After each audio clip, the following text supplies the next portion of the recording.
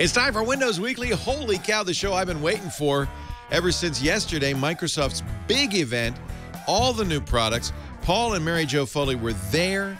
They're going to be here and talking about it. Windows Weekly, next. Netcasts you love. From people you trust. This is Twit. Bandwidth for Windows Weekly is provided by CacheFly at CacheFly.com. This is Windows Weekly with Paul Thurrott and Mary Jo Foley, episode 434, recorded Wednesday, October 7th, 2015. Polo is the minimum. Windows Weekly is brought to you by Braintree. Looking to set up payments for your business? Braintree gives your app or website a payment solution that accepts just about every payment method with one easy integration. Plus, Braintree will give you the first $50,000 in transactions fee-free. To learn more, visit BraintreePayments.com/Windows. And by Lynda.com, the online learning platform with over 3,000 on-demand video courses to help you strengthen your business, technology, and creative skills. For a free 10-day trial, visit Lynda.com/Windows. That's LYNDA.com/Windows. And by NatureBox. NatureBox ships tasty snacks right to your door with over 100 flavors to choose from, like Asiago and cheddar cheese crisps. You'll never get bored with snacking again. Go online and get your first box at naturebox.com/twit. It's time for Windows Weekly, the show where we cover Windows Weekly with the normally depressed Paul Thurrott and Mary Jo Foley, but they're a little chipperer today. Leo, could you please play the song "We Are the Champions"? I think we need we definitely need a victory lap after yesterday's exciting announcements. Yep. Where first, though, for anybody watching on video, it looks like you're in an actual, I don't know, broadcast facility or something like that. That can't be. Is that Mary Jo's apartment? Yeah, so she's never turned the camera on, but if she had, this is what you would say. Wow. So you know when I say I live in one room, this is the one room. Yeah, her bed's behind that thing. It is. And you don't have a room for a TV because you've got 24 monitors in there. That's right. Who needs a TV or an Xbox? Is this actually, it says CBS. Is this actually CBS? It is actually CBS. It's not some imposter? No. No, it's the real thing. After we're done here, I'm going to screw around with the local news. Is it a television studio? I'm trying to figure out what I'm looking at. It's very nice. Right. Yeah, Broadcast Center. Yep, CBS Broadcast Center. They let you use the CBS Broadcast Center? Yeah, we told them, Twit. You know they have those bring your kid to work days? Yeah, you just said it's sort of like that. Wow, this is nice. They're in the audio control room. This is the audio control booth for the CBS Local News, I'm told. Alex knows a little bit too much about where we are. That is a really nice facility. Look at those monitors. And I know. Well, that's nice. Well, you must have friends there. We do. Friends in high places. Indeed. And are they going to kick you out in 20 minutes, or can we? We'll see. We got a lot to talk about here. This is a really big day. You say in your notes, inarguably the biggest day of the year for Microsoft. Which, by the way, is saying something when you consider that they launched Windows 10 this year. That's a good point. You know? I really thought, and it was kind of cool that Satya Nadella did not appear at the beginning, but not till the end for kind of a coda. And I really thought, in some ways, a victory lap. This is, to me, it looked like this is what Nadella was planning for the last almost 2 years. This is the Microsoft he had seen in his head. Do you feel accurate? That's an accurate statement? Well, it's, part of it, right? Yeah. I mean, let's not, hardware is a small part of what is Microsoft. Right. But as far as, the first party stuff, sure. Yeah. Definitely. So how do you want to break it down? Should we just go through it as they did? Yeah. In order? We should do their order. Okay. Yeah. And we should mention that Microsoft did stream it. You can watch the stream at Microsoft.com, but we also did our commentary. Mike Elgin and I got up early, West Coast time, and watched the whole thing. And boy, I was glad we were there. And So we have a Twit Live special, I think 261, if you want to watch our commentary as well, if you want to kind of go back through it. Worth watching, I think. It was very well presented. Yep. Yeah. Yeah, this was maybe the best Microsoft presentation overall. I thought so. Yeah. Possibly ever. Yeah. I mean, it's certainly in recent memory. An hour and 50 minutes, but it moved along, and at no point did I feel like it was dragging. No. No, in fact, the way it was structured, it was kind of interesting because obviously some stuff had leaked ahead of time. And so the Windows Phone stuff in particular, I don't think there was really any new information. No, there weren't any surprises. It was kind of funny. Panos Panay even referred to that, saying, I wish you guys wouldn't write about all this stuff. Oh, wait, we have a great story to tell you about that for later, for the Surface. He told us an amazing story. Yeah. But right about the halfway point, I thought, it's too bad so much of this stuff leaked. There really isn't that much new information. And then that AC/DC song kind of kicked in, and the place started thumping, and I was like, this is kind of cool. Yeah. Yeah, it was a nice event.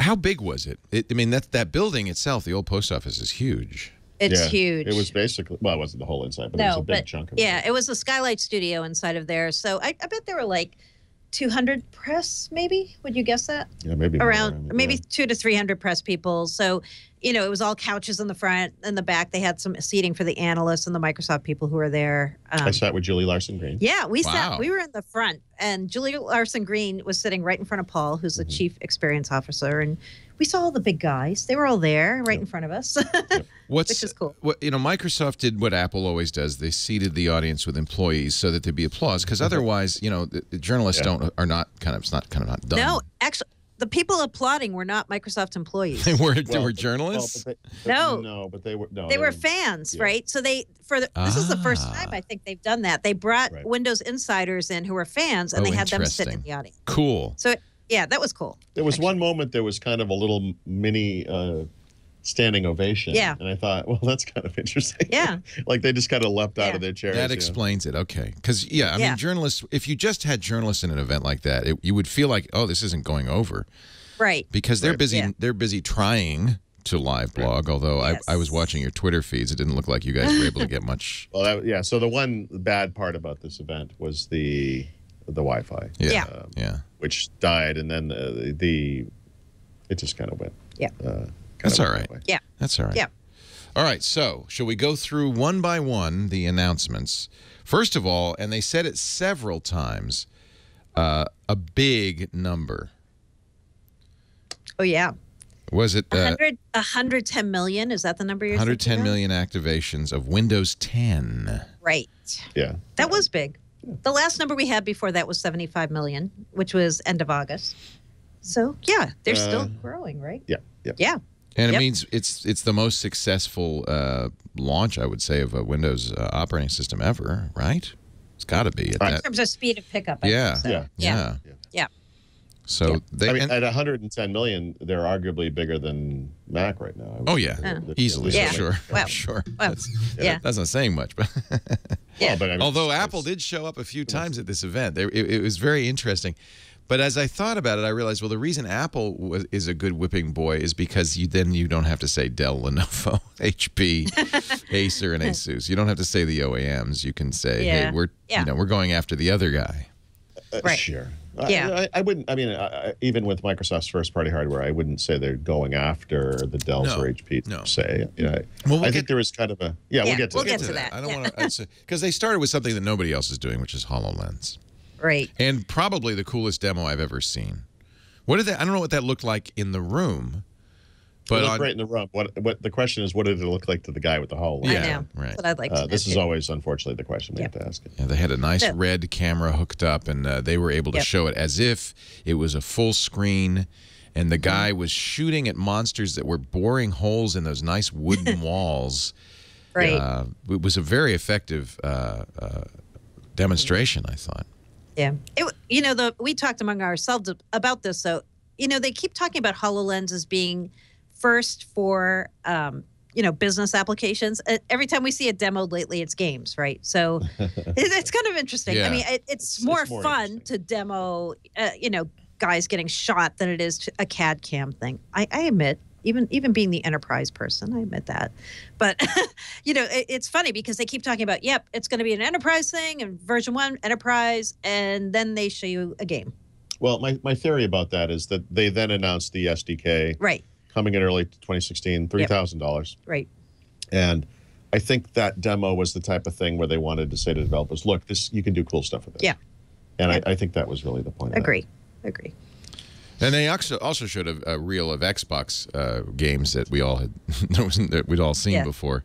I think this is just the icing, right? This is a little sweetener to warm the audience up, right? Yeah, definitely. Yep. But I think they also have to start coming clean about these demos on the HoloLens, because if you imply that that's what people are going to see, they're going to be much more disappointed than if you're kind of more realistic. Yeah. Don't you think? I mean, it's setting people up for a disappointment.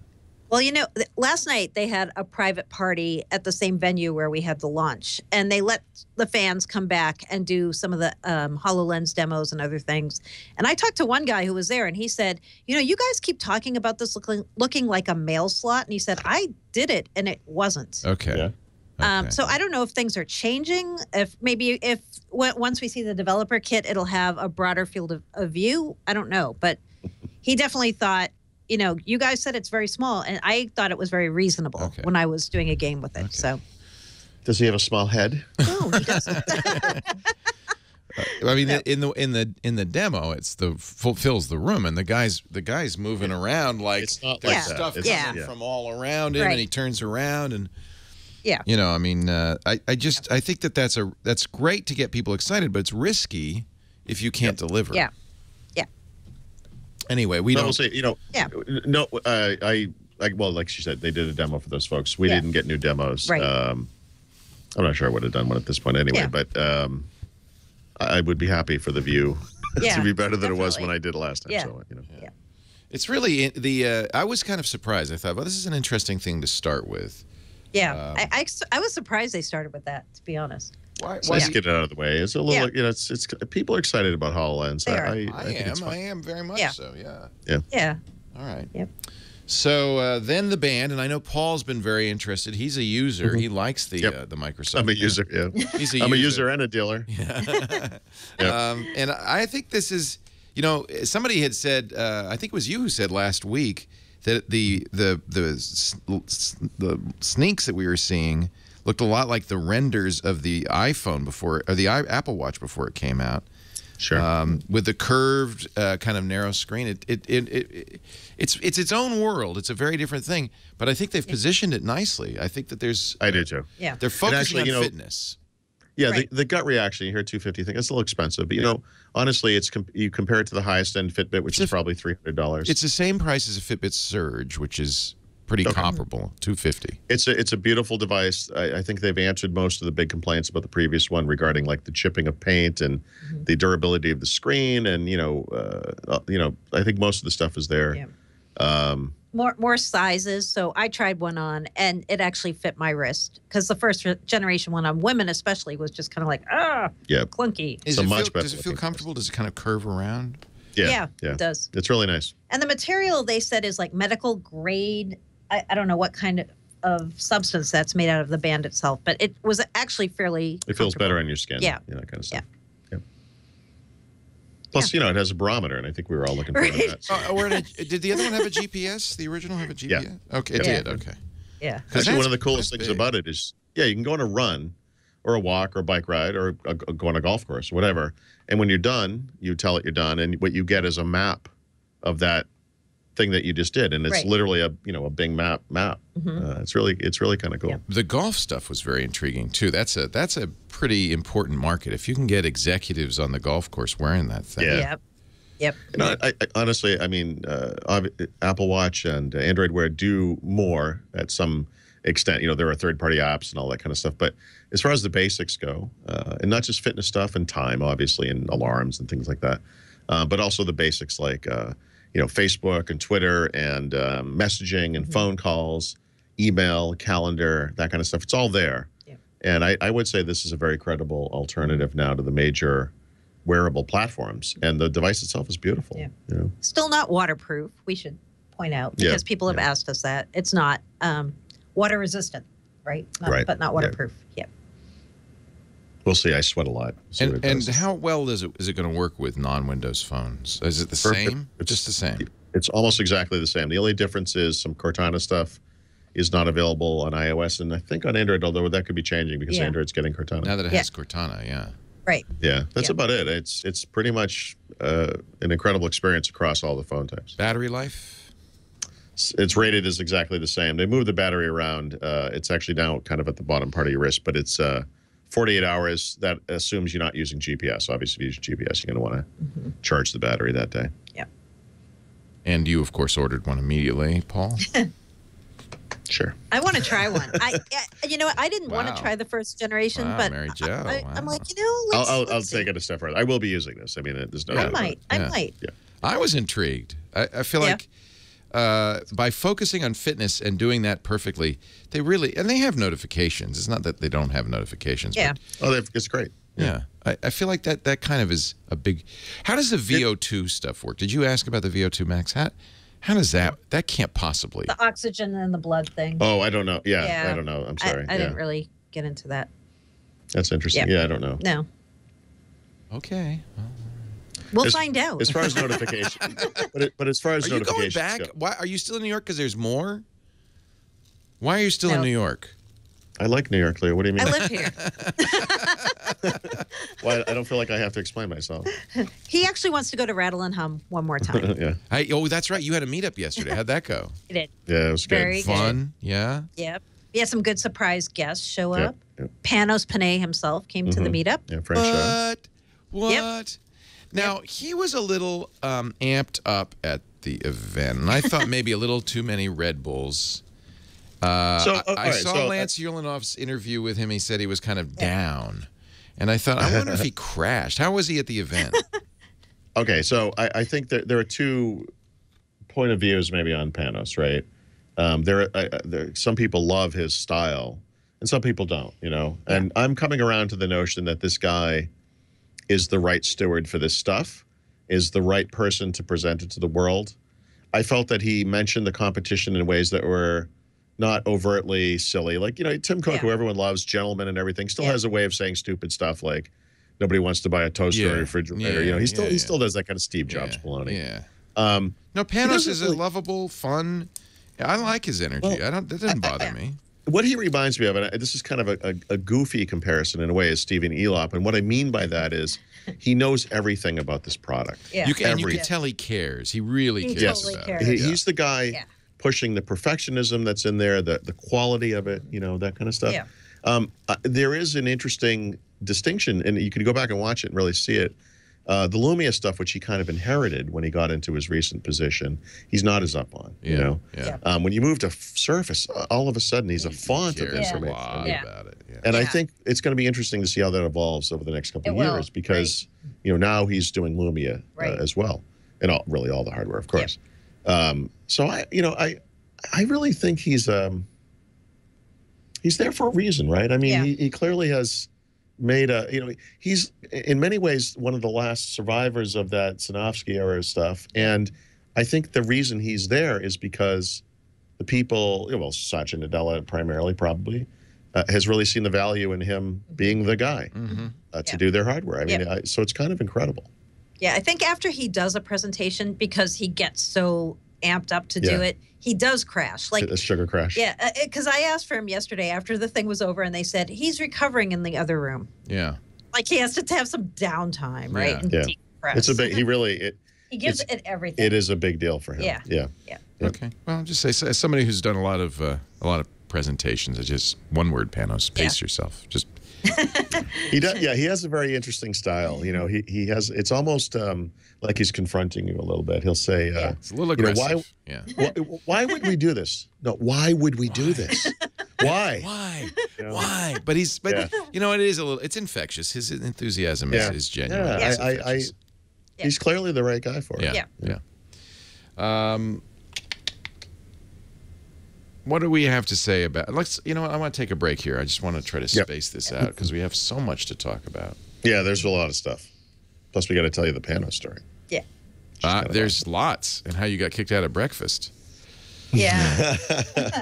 Yep. I'm worried now. No, you're think your legacy is intact. I don't think my legacy is not the best legacy. So in a way, I would like you to polish it up a little bit. Hey, Leo, you're in or you're not in. I mean, let's talk a little bit about Braintree. Paul Thurrott and Mary Jo Foley. And thanks. Who should we thank at CBS for this stunning set that you're on here? How do we want to do this? Rich Pileski. What? Rich Pileski. That's really your last name? No. That's right. You're right, Chris, I'm sorry. It's Brian Roper. Thank you. Rich Pileski is Rich Pileski is the guy, and is he a fan? Is that his? Why is he so nice? It's a friend of a friend. He's so nice to you. Apparently, everything in life is about who you know, Leo. It's how I got into the hotel. Did you learn that at the Yale Club? It's so true, Paulie. I did learn something at the Yale Club. You don't mind if I call you Paulie now? Our show today brought to you by BraintreePayments.com. We love Braintree. You will love Braintree if you're a mobile app developer or if you're doing a website and you need payments, you need a payments solution. Don't code it yourself. That's why I think people do try to, and that's why you have a 70% abandonment rate on mobile carts. People go, I don't know if I trust this. They just can't click that checkout button. But Braintree makes it simple. That's why Airbnb uses it. That's why GitHub, when you pay your GitHub bill, that's Braintree. Have you ever stepped out of an Uber free as a bird feeling like, wow, this is great. I didn't even have to pay for it. That's Braintree. Uber uses Braintree and Lyft uses Braintree. Everybody uses Braintree because Braintree is one easy integration as few as 10 lines of code that will get you ready to accept every kind of payment. Android Pay, yes. Apple Pay, yes. Credit cards, PayPal, Venmo, even Bitcoin. I talked a couple of days ago with Ankur Arya, the general manager for Braintree Mobile, and I asked him about this V.0 SDK. That's the SDK you'll be using. And we were talking a little bit about Android Pay and how V.0 makes it easy for you. Just listen. We effectively future-proof you against other wallets that become important or the other wallets that we go do the integration with. So once you've done the V.0 implementation, if we integrate a new wallet or we offer a new wallet, you could enable that via your control panel, and it's just a simple app update to your app. Let's say if you're running it on an iOS app to enable that. So very, very transparent and seamless, very easy to get going, and you're not sort of rewiring your app, which is super critical. It's, it's the black box. It's object-oriented. And the beauty of it is, well, Android Pay just came along a couple of weeks ago. It was as simple as going to your Braintree control panel, checking the Android Pay box, and now you got it. I just think Braintree is just a no-brainer. Fast payouts. So there's, I know you're thinking, well, what could be the downside of this? Well, there isn't one. Fast payouts, great support. They'll even do the integration for you if you're too busy. From your first dollar to your billionth dollar, they scale beautifully. That's what they did with GitHub. You will see fewer abandoned carts. You will see more sales. You will see a secure solution that your customers trust, your users trust, and that's what you want. BraintreePayments.com/Windows, a full-stack solution. Support for every payment type in the world, easy integration across all platforms, superior fraud protection, great customer service, fast payouts. I don't know what more to say. Your first $50,000 in transactions, fee-free. How about that? Go to BraintreePayments.com/Windows. Play with the sandbox. Give it a try. Show your boss, show your coworkers, whoever it is that needs to say yes, maybe it's you. This is the solution you've been looking for. Everybody else is using it. That should give you the confidence. BraintreePayments.com/Windows. You're listening to Windows Weekly. Paul Thurrott and Mary Jo Foley. They are in New York City at the studios of CBS Television there in the audio booth, and we thank CBS for their support, I guess. And we are talking about, I guess, definitely like that. And we're talking about, of course, the big event yesterday. What an exciting event that was. It was good. I just there was so thrilled. much. And it was just like kind of overwhelming. When they finished the presentation, they said, "Okay, go play with all the toys," and it was like, "Wow, where do you start? There's so much." Bunch of geeks bumping into each other. Yeah, you know. oh, man. So they had all the products there that you could touch. They were all, Yep. And it wasn't like under glass. You could actually play with them. No. Yep, you could do. Yeah. This means this stuff is really ready. In fact, it's interesting because they said October 26th, which is the day the New York store opens. Right now, completely coincidental. Yeah, now we know. Now we know. Right. Yeah. Yep. Should have seen that coming. Yeah. Let's talk about the City Man and the Talk Man. We now know 950 and 950 XL. Was there anything that we didn't know? Right. So that's the interesting bit, right? Yeah. Was there? No. No. And that's well, what I thank mean. you very much. Now let's move on. No, go ahead. Well, right. So you get through it. Well, they announced the the Continuum dock, the Microsoft Display dock, whatever they're calling it. Yeah. We knew all about that, and but we didn't really know about like what that would look like. No, we had. Right? Did we? Yeah, Brad and I had pictures. You guys did? Okay. I don't know if we ever posted it. We had them. But I didn't realize it would have all those different ports. Yeah, that it no, had. it's exactly as expected. And that was the moment in the presentation when I was like, man, we're going to be sitting there for 90 minutes, 2 hours, and I feel bad. I feel bad because they have got some cool stuff going on here. But I will say the big thing about the phones was just finally getting them in hand. Yeah. And I think a lot of people who are Windows Phone fans and are maybe kind of clinging on the edge and they're not sure what they want to do, looked at some of those renders and they thought, man, those are cheap looking. They're kind of plastic looking. Those cameras are nothing special. And I'm here to tell you, you are completely wrong about all of that stuff. That's part of why going there is important. You got to feel that stuff. And I tried to, look, I've been very realistic about Windows Phone and what it can do in the marketplace, and that hasn't changed. But I've also, I see a lot of negativity in Twitter or comments, whatever, about the phones and the renders. And I've said to people many times, you wait till you see it before you make any decisions there. And now having seen it, you'll agree, I think. Very high quality, and they're really neat. I mean, and if you disagree, you can pop off those backs, and you can put whatever they have. They were showing third-party backs. They're different colors, different materials. Yeah, all kinds of stuff. Yeah, they're what are they? Polycarbonate, right? Yeah. But it didn't feel cheap. It didn't feel plasticky. It kind of almost felt like metal to me. Yeah, there's a lot of things that polycarbonate give you. They give you a lightness. They give you, frankly, it's durable. It doesn't get. And they're so light. They feel like engineering samples. This is something I experienced last year with the A30. Yeah. You pick it up and you're like, really? I know. Especially with me with the Icon. I picked up one of them and I'm like, is that like a real phone, like a working phone? Wow. In Lumia terms, I would say these phones are about 0.5 icons. As far as the density and the weight. But you also, with plastic, you get better antennas. Although I thought it was kind of funny that they talked about the tunable antennas, which, can I be frank, every phone has had for years. I mean. Leo, if you're trying to break through the hyperbole that was occurring, I think you're onto something. Welcome to the hyperbole. Yeah. I mean, that's one thing about Panos, though, right? He loves to talk about the internals and here's how liquid we made cooling. this. The XL is liquid cooling that they brought over from Surface. I mean, and then by plastic back, that means you can do wireless charging, which is nice. In fact, that's something Google's giving up on its new high-end phone because they have a metal back. So I don't mind a plastic back as long as it doesn't feel battery. Cheap. Oh, it has a replaceable battery? Both? Yeah, they do. Nice. Oh, and a big SD card. I would love Panos saying, "What was it? Someday you'll be able to put 2 terabytes." because when those cards are available cheaply, you'll still be using a 950. Yeah, right.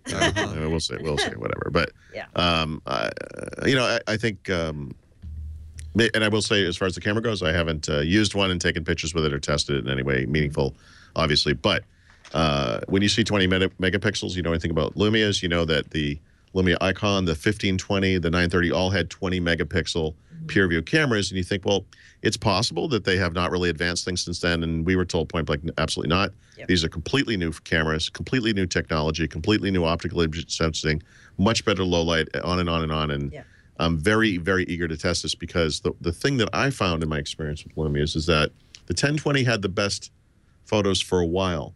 But with the denim update in particular and the performance that you get from the newer phones, I found that the 930 Icon 1520 actually provided better photos than a 1020 over time. And this is even improved past that. And so they have the chance to really kind of compete, with the S6s of the world, the iPhone 6 S Plus, whatever.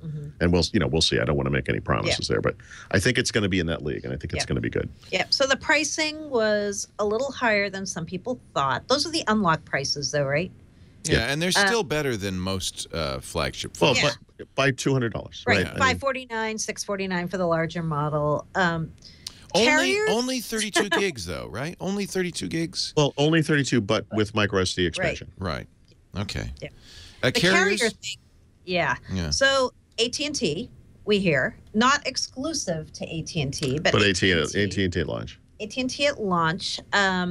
T-Mobile, nothing. But it will work. Definitive. It works. It works. Yeah, sure? it works. Okay, because today, if it works on AT&T, it will work on T-Mobile. It's not a question of whether it'll work. It's a question of will it support all the Right. So, for example, if you're on Verizon, right? I don't know this for a fact, but it's possible that it would support 1 or 2 bands of Verizon LTE.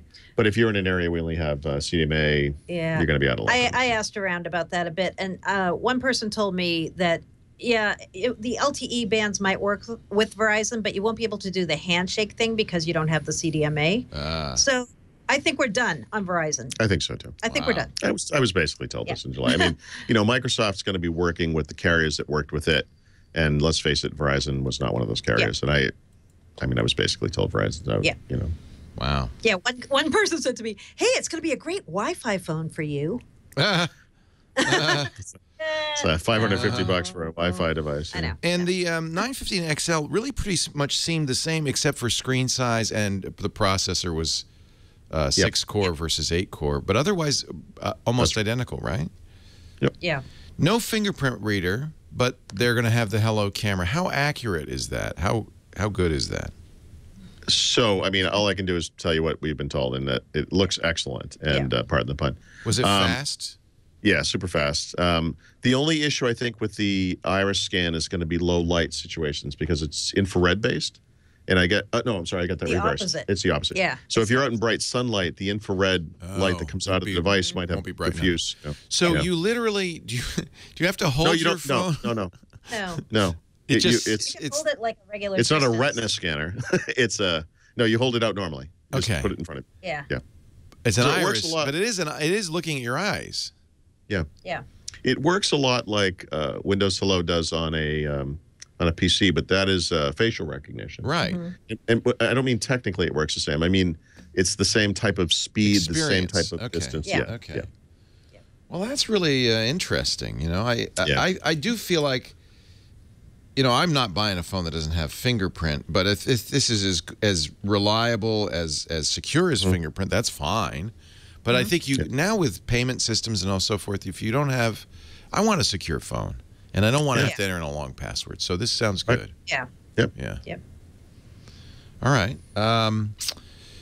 What are some other features we got? I'd like to see the PureView brand back because I think that's such an important part of the PureView. Yeah. I think the two big differentiators on Lumia for now, for this generation, are going to be Windows Hello, which is actually maybe not a huge differentiator, but a differentiator, and then Continuum, which is arguably a huge differentiator. Yeah. And Continuum lets you, in this case, it's a wired dock. Yeah. Use it as if it were a PC. You can attach a keyboard, a mouse, a display, and when you use the mouse on the display and you open the start menu, what you see is the start screen from this phone, and the apps that you launch on that screen launch on that screen. You can still use the phone as a phone. Yep. You can still launch apps on the phone, and they launch on the phone. And you're running those Windows Universal apps. Right. Word, Excel, PowerPoint, OneNote, etc. And I think the success of this is going to be based on the apps, right? I mean, what happens there? Right. Yeah, I mean, I would run out and buy this. It looks like a great phone at a great price, but if it doesn't have the apps, Mox Nix doesn't matter. This is always the stumbling block, it unfortunately, for Windows Phone. Yeah. A couple of questions from the chat room. Do you need to? Chris Kez wants to know if you need to look directly into the face or the Hello camera. In other words, he says, if it's on my dashboard, can I kind of look at it and will that work? Or do you have to you probably have to get it right in front, I would guess. We don't really know. No, because we haven't. The demos they did, it really seemed like it would work. That in the situation he's describing, it's kind of hard to say. Right. If you know how the Kinect works on Xbox One, someone else can walk in the room and it will light up and say, "Hey, Stephanie," or "Hey, Mark," or whatever. I don't know that the phone is going to be that I don't know either. accurate Yeah. or whatever. I'm not really sure. Yeah. And then Dallas wants to know if Continuum is going to always be tethered. Do you think they'll at some point be a kind of, I guess, a wireless? It's both. No, it's both. It is both. Oh, it is both? Yeah. Oh, You don't have to have the physical connection? The one they're selling does have the physical connection. There is wireless because they're actually supporting wireless display. Oh, I think right. already. Oh, that's I think All they're right. I Okay. forgot that. Yeah. Yeah, that's cool. It would be Bluetooth, keyboard, mouse. Right. Bluetooth keyboard, It's- Miracast, or yeah, it could be both, wireless yeah. display. Yep. Yeah, it could do yeah. both. Nice. Nice. Not available till November, we should point out. That was a Yeah. cool. That was a cool demo, though. I have to say. Yeah. Yeah. And They was love that- doing it. Was that the hack? Was that hack guy? Was that Brian Roper doing that? That was. Yeah, he's good. Yep. You know, I found love out he was a lounge singer on a cruise ship. He really was. Yeah. He really was. Yeah. You know, Sergeant Angel Batista needs to be down in Miami solving crimes, as far as I'm concerned. But He's awesome. yeah, okay. Yeah, you know, between him and Panos, they've got a couple of showmen. They have some characters. Yeah, and I think that's, Yeah. you know, it's there's all this stuff is very important for a company. It is almost, you know, this is a company's best foot forward, and in a way, it says we're fun. I think it's why Yeah. they started with HoloLens and Xbox. Mm-hmm. Because I always think of Microsoft as an enterprise company, as a business tools. Yeah. And this really seemed more about, hey, we want to be everywhere. We want. You know what it is? Yeah. It's really not about the difference between consumers and business users per se.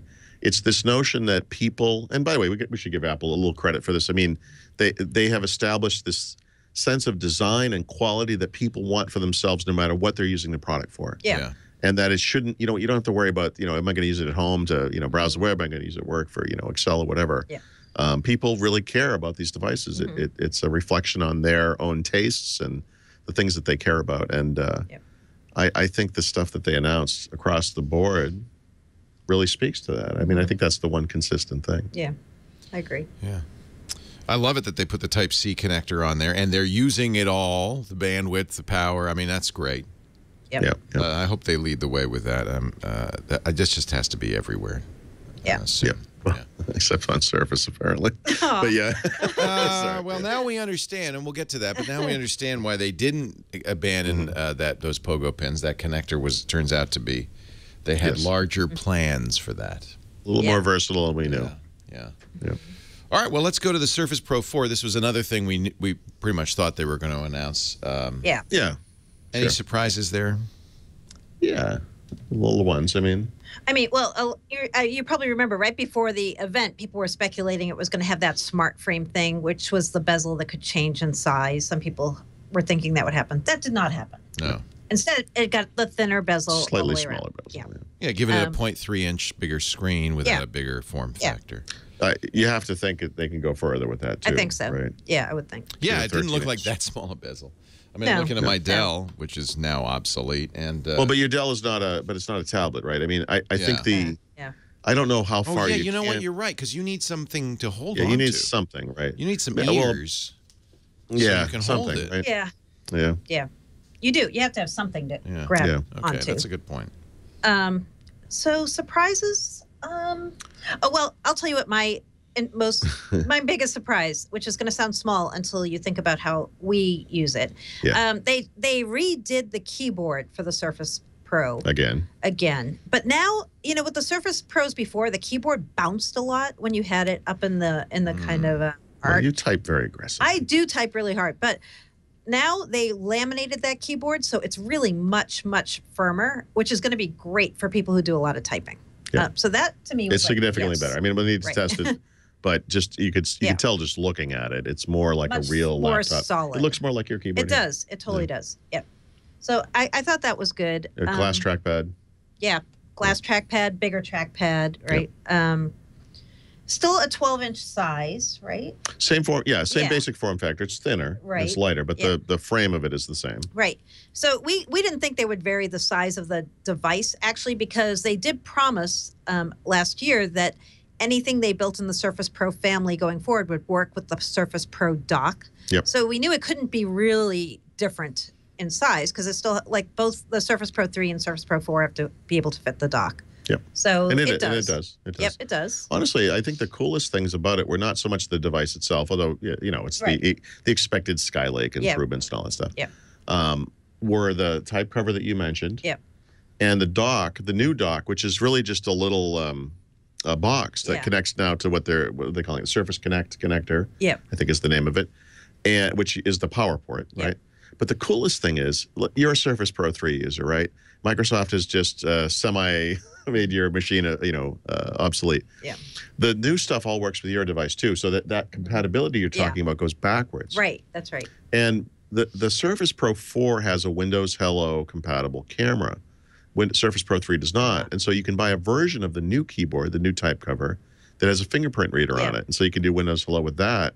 And if you have if you have a Surface Pro 3, obviously you get the Windows 10 upgrade for free. Yeah. And get the new type cover, I think $150 or $170. I can't remember how much it was. I think 150. Is that I don't remember. Yeah, but it's in there. Yep.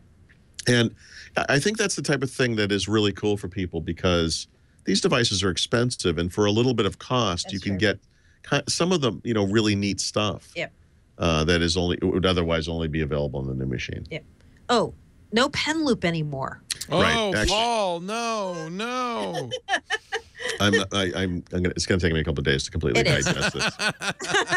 I tried to get a statement from Microsoft about compatibility with pen loop.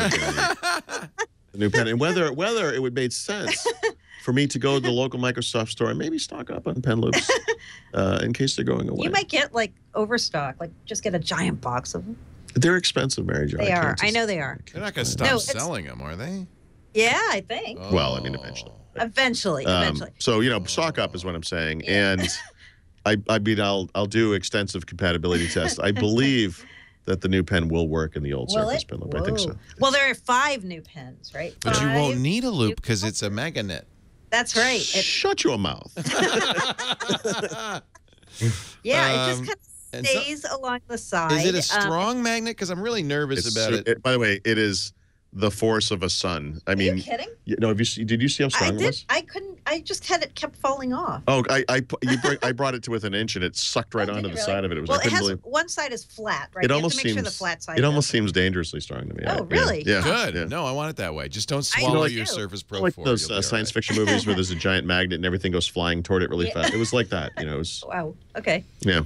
Yeah, and there's 5 colors of pens. There's different tips for the pens. That's really cool. Yeah. So if you're an artist, obviously, you can have like a felt pen tip. That seems great. That does seem great. And actually, they've gone back to the way tablet PCs used to be. When you flip the pen around, get the eraser tip is an eraser, which is what it should have always been. And that's a little knock on Apple also, because their pencil doesn't have an eraser. Right. And our pen does. Suck it up. So does it stick anywhere, or does it stick? The magnet only work in a certain part of it? Because I'm looking at a picture here. Yeah. It goes up. It looks like I thought it was the 2 sides. Yeah, the 2 sides, I think. Like not the top. I'm not really sure. Well, see, here's this picture. See, it looks like it's sticking. sticking. Look at that. Well, no, it also has that. Yeah. Oh, that's the clip. Sort of pen? That's just a clip. There's a clip still. Right. Yeah, on the pen. You could do that today with Surface Pro 3 if you wanted to. Oh, I was but you wouldn't. You wouldn't because we have a Surface Pen Loop, and that's what it's for, people. That's what it's for. I just don't want to lose it. I really don't want to lose it, and I feel like that's the. True. Actually, there's an interesting bit I don't actually have a handle on. They're talking about they don't have rechargeable batteries anymore. If I'm not mistaken, they said 1 year battery life on the pen. On the pen, yeah. But I thought what he meant by that was you use this for a year, the battery dies, you throw it away. No, you put a new battery in, you nitwit. But he said it wasn't rechargeable.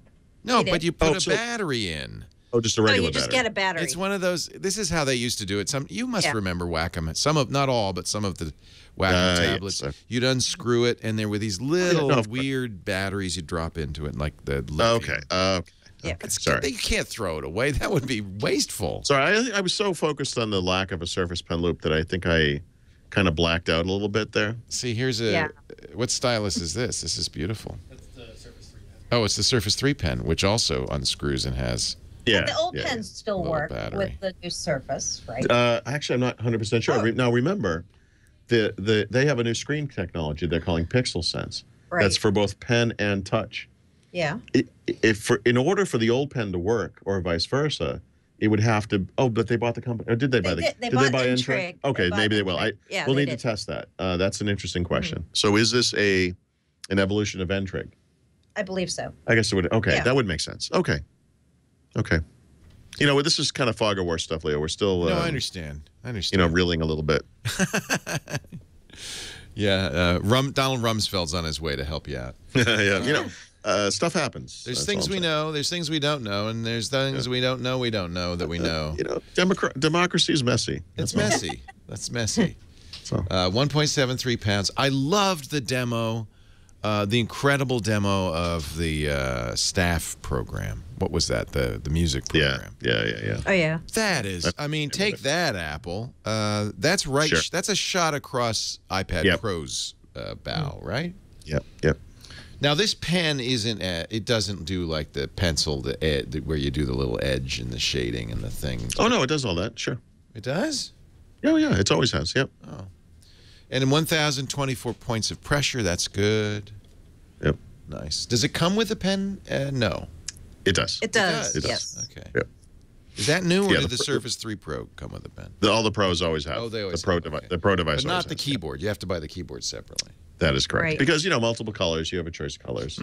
Well, right. I mean, no, Right. You're laughing, but this is, okay. Yeah, that's Well, why. but, okay. So Yeah. here's another thing I've not looked into. If you go to Surface.com and you look at how to buy these things, they're selling bundles now, and I think the bundle is a way to say, here's the real price. You know, you want. I'm over on 14 if you can hear me, if you're ready.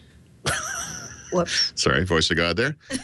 Is that your pizza? Is it ready now? Is that what they're Yeah, doing? Ready we now. got to go. Dinner's ready, Leo. Okay. I lost I'm my sorry, train of thought. Regis wants to use the studio. Can you leave? No, you're saying the bundles now. So they're showing you more of the real price. I think so. Because they're I think showing so. you the keyboard, which you're most likely going to get. You I don't think so. have to, I think but- I didn't look into it a lot. I've been kind Yeah. of busy, but I think that's what it is. Yeah. So yeah, Surface Pro 4 looks good. Okay, It's looks good. evolutionary more than revolutionary. Okay. But there is one more thing. Wait a minute. Before the one more thing, let me take a break. I am so excited. I can't stand it. I feel like Panos Panay. I really Why? do. Why? Because the one more thing you said, Why? you said there would be one more Why? thing. Why would and there you be were one more right. thing? And you were Why? right. And it was nothing anybody had teased at all. Why? That's not true. I had this. You had this story? I got it. I wasn't 100% sure of the source, You and so I didn't run with tweeted it. You I tweeted did. I it. tweeted. What was your tweet? 14-inch Surface, 2-in-1 NVIDIA graphics in the base, and Oh, you ports. did. Um, Oh, you did. You nailed it. Paul Thurrott. Well, no, I You are the champion, my friend. but I have a story from Panos Panay about this. That's coming up. But first, a word from Lynda.com. We all know you listen to these shows because you're a smarty pants. No, you are. People who listen to our shows are smarter than the average bear. And one of the reasons they're smarter than the average bear is they listen to this show and other shows, and they like to learn. They fill their minds. They don't just sit there watching cartoons. They want to learn. And that's why Lynda.com is such a natural match for Windows Weekly. Lynda.com is for people like you, problem solvers, people who are curious, people who want to make things happen, people who just, love doing things, even as a hobby, not even for work. Maybe you want to develop an app. I mean, even if you're not a coder, learning how to code, it's the best darn hobby ever. It keeps your brain active, it's challenging, and you get something great afterwards. Redesign your website, master Excel. All these things can be for personal or for business. In fact, speaking of business, Lynda.com has some great soft business skills courses like negotiating a raise. I'm not kidding. Creating your resume, team building, lots of great stuff. If you, I'm a photographer. I use Lynda.com for photography all the time. It's a great place if you're just starting out or you're an expert and you want some help with certain programs. They have 2 new courses for beginners, Introduction to Photography and Getting Started with Photography. There's also their 5-day photo challenge, which I love. This will help you improve your composition skills. There's new courses on, for the more advanced, on color correction, using Adobe Camera Raw to make selective adjustments, mastering curves in Photoshop. That's, you learn curves in Photoshop, you got a real edge. fundamentals of Photoshop if you're just starting out. And this is not, you know, Photoshop 4. This is Photoshop Creative Cloud 2015. In fact, that's one important point. When companies come out with new software, they work with lynda.com to make courses before the software comes out. So very often the new Final Cut will come out, the new Premiere will come out, and the same day you'll have new courses showing you how to use it. Lynda.com. You're gonna love this. More than 3,000 on-demand video courses. They've got written transcriptions. You can search right to the part you want. Or if you're one of those completist types and you like to watch beginning to end, you can do that too. Because the way it works, you pay one low monthly price and you get access to everything. You don't have to choose up front. It's not like college where you have to choose a major. You don't. You can major in everything at lynda.com. Look, here's the deal. We're going to give you 10 days free. So you get the run of the place. You get an experience. It'd be like if you're a subscriber. You get everything, all the courses. That's enough time to take a whole course. Or, by the way, the teachers are many of our friends, people you've seen on this network, people like Burt Monroy. I mean, learning Photoshop from Burt Monroy, you don't get better than that. So 10 days free, lynda.com/windows. That's all we ask. Go to that website. That way Paul and Mary Jo will get credit for it. lynda.com/windows for your free 10-day trial. You're going to love it. I'm telling you. And, you know, it's a good way to get a better job. A lot of businesses have lynda.com subscriptions. We do for their employees. Lynda.com. In fact, ask the boss. Will you pay for my lynda.com? It'll make me better at my job. Paul Thurrott, Mary Jo Foley. Wow, wow, wow. I was, you know, it's funny. You really see why Apple tries to keep everything secret, because when stuff leaks out, it takes the steam out of announcements like that. That's for sure. And I love it that Panos Panay said, you know, in tongue-in-cheek, but he said, would you guys stop doing that? He acknowledged it, which, by the way, no one ever does. I think that was really cool. That shows him to be a genuine, authentic person. So, can you put some cream in that coffee? Or whatever that is? Or whatever that is. Well, Bert brings it in and says, it might be a little strong. We forgot to take the tea bag out. And it's black, like coffee. A little cream, maybe. No, just cream. Sorry, I got distracted. So I loved how they did this. By the way, showmanship A+. Because they showed it as a laptop. We're talking about the new Surface Book. First laptop ever from Microsoft. They showed it as a laptop, and then he said, you know, look at this a little more closely. He showed the video again. Wow. So here's the thing. Like I said, I'd gotten that leak, and I'd put part of it on Twitter. I shared it with Mary Jo and with Brad, and you know, I was like, I'm not. You know, Brad's like, you got to write this up, and I'm like, I'm not writing a post about this. I'm not. You know, I just don't trust the source. And anyway, they're you know, they have the new device. I'm like thinking clearly this is the thing I got, but it's a laptop. And the thing I was talking about was a 2-in-1, and there was a discrete graphics in the base, an extra battery in the base, and I'm like, man, this is not what I was shown. And I was really doubting this, you know. And then they did the video again, and I'm like, oh, you bastards. And so the funny thing is, I got to tell that to Panos Panay, and he said, yeah, we did that specifically for you guys. You know, because he knew like, there was a leak. He's like, did we have time to change this video so that we do it 2 different ways? No. Yeah. And it was really kind of cool because it was just interesting. It was just funny, you know. And we have a rich history of leaking Surface stuff, and this that's a nice way to put it. And this generation of Surface was not as leak worthy, and when one finally came, I kind of doubted it, you know. And it was funny that they were that on, you know, on the game enough to, you know, make a second version of the video. I was so glad. I had to move seats during the event because I couldn't get connectivity, so I moved way back. Because if I had been staying in the seat I was in, when they showed a laptop, I think I would have jumped out of my seat and like yelled. Yeah. Yep. Well, the Acer, I'm your Acer's getting old. My Acer's getting old, and I never really loved the Surface Pro because I couldn't put it on my lap like this. Lappable. She has tiny legs. Tiny legs. Not that. Did he look at you every time he said lappable, by the way? Yeah. Yes, he did. Oh, by the way, I didn't tell you this. What? He almost said we almost codenamed this device Mary Jo. No. I know what the code name was. What is it? Hera. Well, Hera?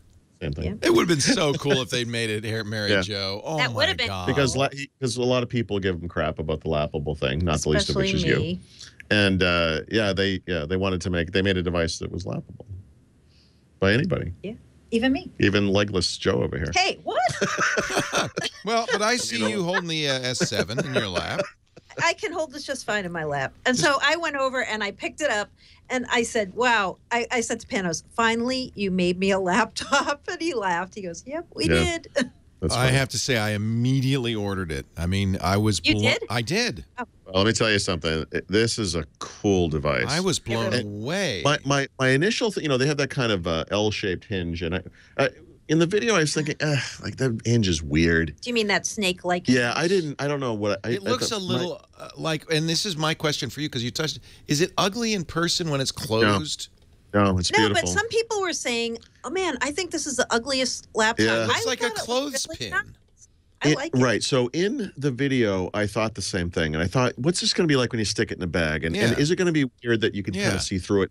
Stuff falls in there, and why couldn't they have closed it all the way? Yeah, on and on and on. But you know what? You use it and you touch it and you look at it and you think, this is actually really neat. It is. Why do that though? Why the articulated hinge? I mean, is that just for show? I know the answer. So go ahead, you go. I know the answer. Okay.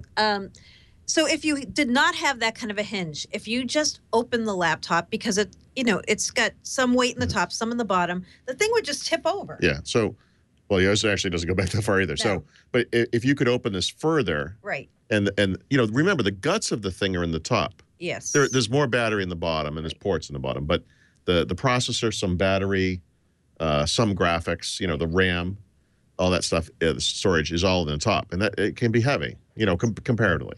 So you have to have a sort of balance, right, and weight between the top and the bottom. And so when you open it, it kind of is like opening in slow motion almost. So it's changing your footprint as you're opening it. Oh, that's to interesting. keep it more stable. So you're not going to. And that's especially true for a touch screen because if you're just typing, maybe you can keep the laptop stable. But as soon as you touch it, it goes flopping over. So this is really important. Yeah, it's the reason that not the reason, but a reason that the existing Surface devices today have had a kickstand. You need something to prop it in the back. Right. And in this case, they're just using the natural balance of the device. And yeah, I mean, if you sit there with the, you can't see me, I don't know why I'm doing this.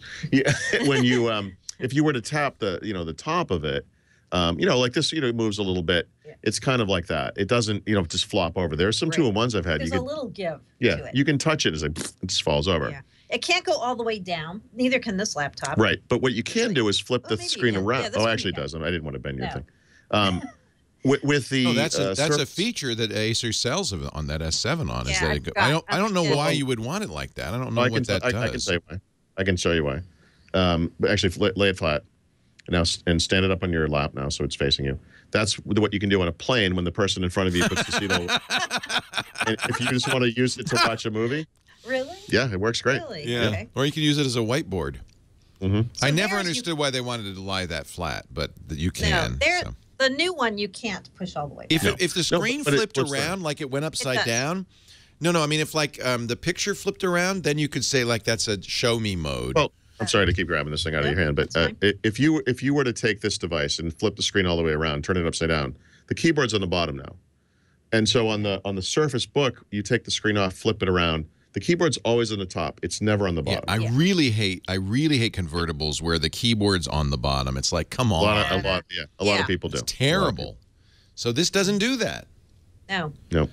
Oh man, there's so many reasons. Is the screen as beautiful as it looks? I mean, it's 3,000 by 2,000. It's awesome. It's 3 by 2, and the way they describe it is it's the width of a 13-inch laptop, but it's the height of a 14-inch laptop, and so it's kind of a weird size. It's sort of rated at 13.5 inches, but it maintains that 3 by 2 Surface Pro.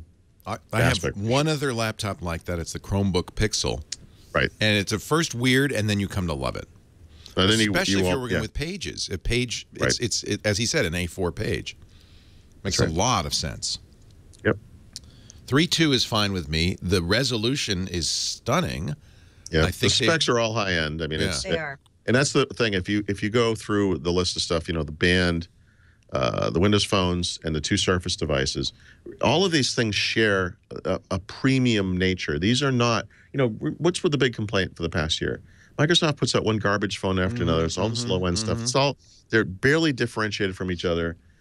This stuff is not that. It's all very high-end premium stuff. And they're very clear that this is, they know they're not going to outsell the Dells and the HPs, even the Apples of the world. That's not the point. It's to have a business that is aspirational, that does earn a profit, right? And establish those kind of niches for themselves. It leaves lots of room for the OEMs. There's no, and that was what I finally realized is by doing and this is, by the way, not cheap.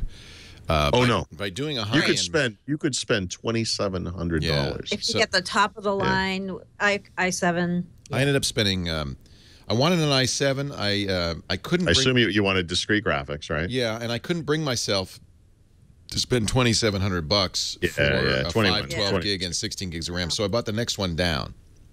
So I don't know if this is on the website anywhere, but one interesting little fact about this is that it's, what do they call it, like an 80/20 type device, right? Yes. So there's battery in both sides of this, right? It's weird, huh?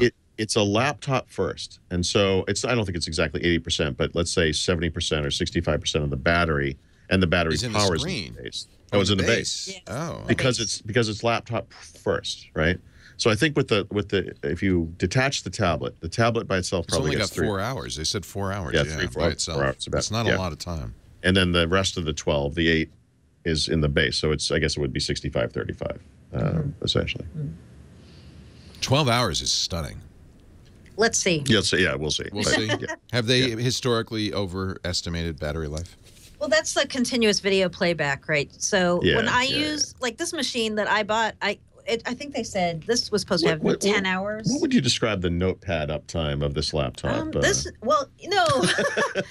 Twitter kills everything. Yeah. Running Chrome kills everything. Oh, Chrome kills everything. Right. So I want to see in real world situations where you're using it, putting it away, using it again. We'll need to test it. We will.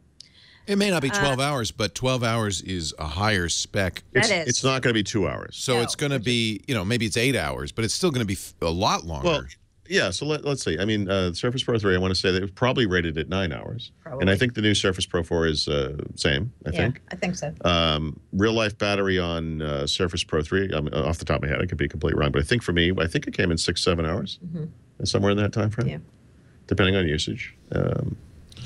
So do you, they were cagey about the GPU. So let's talk about the GPU, because they talked about it, but you don't get it in the base model. No. That's right. It's optional, right? Which, by the way, was part of the rumor I got. It's like optional NVIDIA, GPU in the base, and I was like, that sounds crazy. Yeah, you only have the i7 or the i5 in the lid. Yeah. So when you detach the iPad, you lose the GPU. But they were clear about that. But you have to get Leo, sorry, you just called it an iPad, and secondly, did I? Yes. I mean, the Surface Book. Yeah. You understand the confusion. They compared it directly to a MacBook. Leo, after the show, I'm going to have to ask you to do 3 Hail Marys and 2 Our Fathers. Okay, I will. But the other thing forgive me, Paulie, for I have sinned. The other thing that's interesting about it is this is a power user device. There's no i3. There's no M3. Right. We skipped this, by the way. I should mention. Starts at the i5. The Surface Pro 4 comes in a Core M3 processor, which is the low-end version. By the way, that's fanless. And so it's only 4 gigs of RAM, 128 gigs of storage, I believe. But there is I think the 899 model on the Surface Pro 4. That's okay with me. I have the MacBook, which is a Core M. It's not horrible. I know a lot of people have been asking for a fanless Surface Pro. That's the way to do it. The other thing they're doing on Surface Pro, I think we should mention that we forgot, is they're keeping Surface Pro 3 in market $200 less. So now they have a nicer range of devices from Surface 3, Surface Pro 3, Surface Pro 4, and then of course I'll tell you the thing that kept me off the Surface is I really wanted a keyboard. I didn't want a detachable, fabric-y keyboard. You are not alone. No, I wanted a laptop, and Microsoft's never made a laptop, and that's why Mary Jo went through the agony of figuring out what her Windows laptop was going to be. You chose well. That's the one I had. I love the Dell XPS 13, which I have right now. But oh, sweet miss, I feel like if you're gonna do as Microsoft's done, they put a lot of effort into making a touch operating system. Something Apple's not going to ever do. OS 10 will not have touch. I'm convinced. Yeah. If you're going to do that, then you really need to make a laptop with touch. And the Dell does that. And by the way, touch does add to the cost. Leo, when they played the second version of the video, where the screen detached from the base, did you lose it a little bit? I did. I did because thank you, I was right. No, I shouldn't say I was right. I got my source was correct.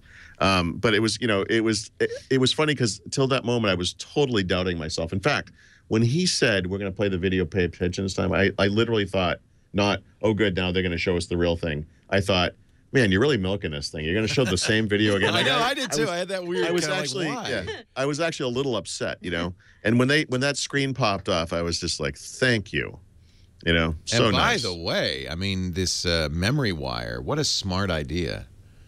Electrically activated, so the keyboard has a button. Yep. Oh, right. Yeah. That is electric. It's not a physical button. It's an electronic button that releases. Yeah, it's like a motor. It's a motor of some kind. And the click is fake. Yeah. Yeah, it's like the engine sound in a Miata. It's like generated by a computer. Right. The click is fake, but that makes sense. Because you want to. When you detach it, you also have this software prompt that comes up if you're running an application that's going to need to close or save. It's a little prompt that comes up in the corner. It says, hey, you're about to take the top off this thing. Are you ready? Did you? Which is great. They call it Bourbon Street mode. Because you're about to take your top off. Oh, my God. Wow. It's been a long day. He went there. Yeah, he did. Okay. So if a couple of people have asked me about the NVIDIA processor in this thing because it doesn't have anywhere. Yeah. So it's a custom NVIDIA chip that Microsoft worked with them on and had them make. That's part of the Maxwell line, but it's not any off-the-shelf NVIDIA product. It's something that they built custom for Microsoft. Can you give an equivalency? I mean, is it a 970? What is it? I don't know. It's accelerated. Right. I don't know.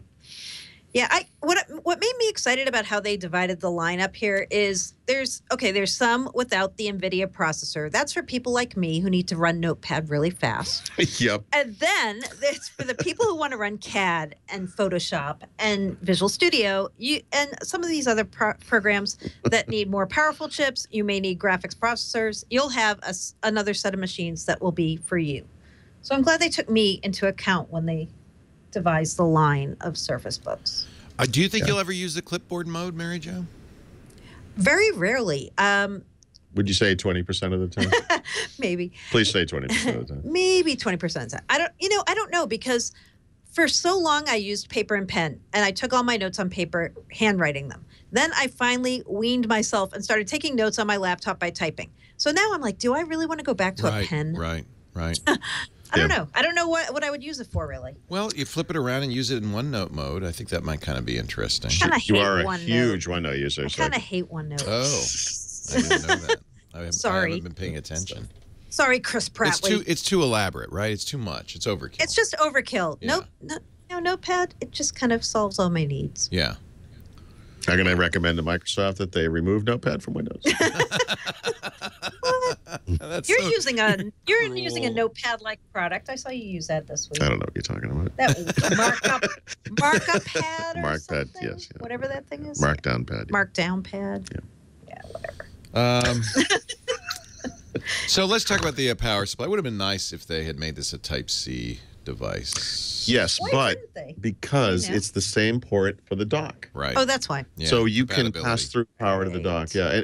Actually, the one weird thing, I think the hinge is a little weird, but one of the weird things about the Surface Book is that power connector. Did you see how big it was? Yeah. It's kind of a black rectangle. Right. It's very small. It's about 1.5 inches. It is. And well, I mean, it's not like the thing that you plug in here is tiny. Oh, right. That thing is a huge plug. Well, I guess I was thinking of the Surface original. Yeah. No, it's not like a big brick, but it's interesting. And I just think there's a lot more going on with that stuff. The connector that they have on Surface Book is completely different from the what are we calling it? The cover connector, I think is the term for the Surface Pro devices and Surface 3. Right. It's a different connector. It has to be, right, for the unique hinge. But that pass-through, that power port, it's got to be, it obviously is based on the one from Surface Pro 3, but it's improved in some ways, I would imagine. I'm not really 100% sure. We need to get these things and really look at them. But of course, we were running around like kids on Christmas morning for most of the past 24 hours. So PCIe SSD, that's good. You want to see that. Yep. 267 pixels per inch. That's awesome. With 10-point multi-touch, 1,024 points of pressure on the pen. Oh, we should talk about the weight of the thing. So when it's just the tablet without the base, it's 1.6 pounds. That's the top, right? Yep. And then when you have the base connected, if you have the model without the GPU, it's slightly lighter. It's just like 3.2 pounds. And then with the full thing, it's 3.5 pounds. Yeah, which may be why they're kind of calling it a laptop. Right. It's not. I don't think it's terrifically heavy. No. And certainly, if most people, you travel, you throw the thing in your bag, and it's probably not. Would you want the dock? Me? No. It seems like it has enough ports that you don't really need the extra. Well, I mean, if you're using it in a dock situation where you bring it to work, or you have a home office, and I just love. By the way, that doesn't have a price yet on it, does it? Surface Dock? Let me see. Pre-order. Let's see. $200. It's still pretty expensive, but I really like the profile of that thing, and it's a lot like some of the PC makers that have nice docking solutions, like Lenovo and HP, do something like this where they have the proprietary connector, goes into the side of the device, and it lets them pump a lot of different stuff through there. And this one supports 2 side-by-side mini display ports. Right, I see that. You could do chaining on the old one, but you really had to have exactly the right kind of monitors and everything. And now they just have 2 ports. It's really kind of a cool thing. And by the way, and again, it works backwards too, so you can use it with Surface Pro 3. Yeah. All right. I'll have to think about that. I already spent enough money on this thing. Well, if you're not going to use it with a big monitor, then don't worry. I do think I'll use the clipboard mode. I think it's interesting that they call it clipboard mode too. By the way, that's. Well, I think there's, in other words, we can't pretend this is a piece of paper, right? Yeah. It's something bigger than that, and it is a large. It is. It's when you hold it like that, it's in the portrait mode. Looks big. It does look big. It is big. Yeah. You can order now, and it ships October 26th, right? So. Yep. I should have mine sometime a couple of weeks from now. I'm looking forward to it. And it'll be running, it won't be Threshold 2. It'll be a Threshold. It'll be the original Windows 10, I presume. I would think so. Windows 10 is never finished, Leo. Yeah. Windows 10 Professional on this one. And it's Pro. Yeah, I like that. Yeah. But, the thing that's weird, I think it's this one. 30-day trial version of Office is what it said. Is it really? Oh, that's what it said. I couldn't believe it. One of the 2 Surface devices. It was. It's all right. I bought Office. It's not even like a year of Office 365. It was literally 30-day trial version of Office. Yeah, even my $69 tablet had a year of Office 365. I'm going to throw it out there. If you spend $2,000 on a Microsoft laptop, maybe they could throw your Office. Kicking a year of Office. Why not? Yeah. I just kick it in Office. I mean, just give it to you. Yeah. People are asking questions. I want to make sure. Let's answer questions. I mean, we've gotten through the major announcements of the day. Did you get to, Paul or Mary Jo, play with the stylus? Do any? No, I did not. Because I'm curious about latency, lag, and I'm not alone. Others in the chat room. So what I'll say about that is assuming it is an evolution of Entrig, which I guess it makes sense it would be. It's probably excellent. Now, the weird thing about that is you were talking about that music staff program, whose name I also don't remember. Oh, that was so cool. I thought the video of that was a little odd because it seemed like the ink was lagging the pen in the video. Yeah. But I think that might have been an effect of the video because I can tell you, and anyone using Surface Pro 3 would tell you, there's no lag on that at all. It's the pen performance is really good. Do you ever use the pen? No. No, because it's in the loop. Right. You don't really want to take it out of the loop. It's safe. I mean, would you even ever use it? No, my handwriting is terrible. Are you kidding me? Okay. It looks like a ransom note. Someone would call the police if I signed something in a bank. I'd probably be arrested. Wow. You know, my handwriting's terrible. Well, that's what, you know, it's kind of funny because they've trained us for years of computing devices to key everything. Right. And now they want us to write again? It's Yeah. like, That's what I felt like. it's like Apple training us not to use a watch, and now they want us to put one on again? But I think there are obviously students, some journalists. Right. And also enterprise uses, people going around factory floors who have like a clipboard Yeah. and And let's not pen, forget taking creative, notes. too. Obviously, creative stuff it's awesome, you know, for those people. Yeah. Well, Yeah, they made it feel like a legal pad. That's what that thing feels like. Yeah. Yeah. It really has the dimensions of a legal pad. It feels like that. Yep. Staff Pad is the name of that musical. Staff. Staff Pad. So we will get Threshold, probably get Threshold, and then There's no talk of Threshold. That's interesting. Yeah, they didn't talk at all about. They didn't use the word threshold or No, talk they about don't that. go there. No, why would you? Right. But Somebody's asking if the 950 is also unlocked. Yeah, I think it is, right? Both are unlocked. both. When you buy it from Microsoft. Right. I mean, From the obviously, Microsoft you store. buy it from AT&T, you're getting an yeah. AT&T. Yeah. Yep. Just looking through the questions here. I had somebody ask about where is this? Is the keyboard Bluetooth in the Surface Book? I don't believe so. You can't prop up the screen otherwise, so it has to be connected. Yeah, it doesn't need Bluetooth. No. Well, I would make the argument on Surface Pro, there's some call to make that a Bluetooth keyboard because I could picture wanting to push the screen back a little bit further and have the keyboard, you know, the type cover detached, but they're not doing that either. And there may be electricity going through that's important to the functionality. I'm not really sure. There's no battery in it. I think that would be part of it. True. Were you wearing a band too when you walked in, Paul? I have no idea what you're talking about.